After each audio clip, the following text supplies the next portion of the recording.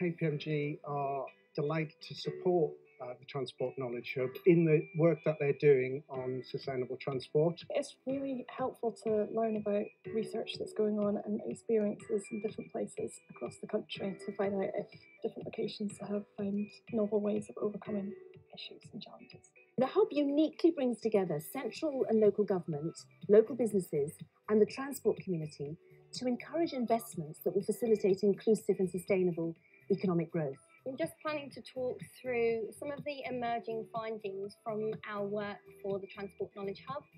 We're partway through the work, so this is really an opportunity to, take on board views from, stakeholders. Hearing, for example, Cllr Susan Aitken from Glasgow and also Cllr Lesley Mcinnes from Edinburgh, I got a sense of the fact that active travel and public transport is being built into plans. There are lots of new development, lots of new housing.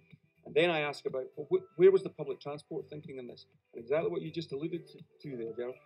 Yeah, we can't get buses in here. Yes, the housing associations are better in many respects in the private world, but actually the democracy of the marketplace is just as thorny. It is absolutely vital that this sustainable transport infrastructure is employed there. Transport poverty, which is a phrase I've not yet heard this morning, is something that is very valid in Edinburgh as in other cities across Scotland and indeed across the UK.